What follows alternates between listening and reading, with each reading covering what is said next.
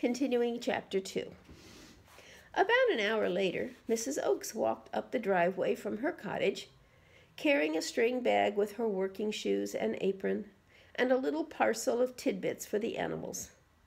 Her placid, gentle face wore a rather disappointed look, because the dogs usually spied her long before she got to the house and would rush to greet her.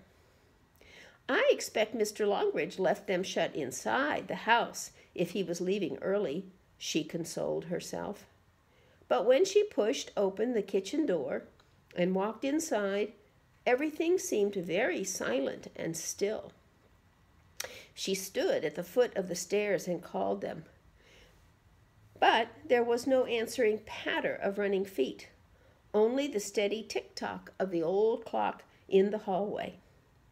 She walked through the silent house and out into the front garden and stood there calling with a puzzled frown. "Oh, well," she spoke her thoughts aloud to the empty, sunny garden. "Perhaps they've gone up to the school. It's a funny thing, though," she continued, sitting on a kitchen chair a few minutes later and tying her shoelaces, "that Puss isn't here. He's usually sitting on the windowsill at this time of the day. Oh, well, he's probably out hunting.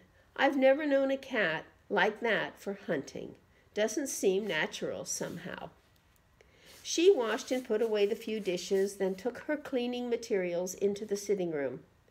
There her eye caught by a sparkle on the floor by the desk, and she found the glass paperweight, and after that the remaining sheet of the note on the desk.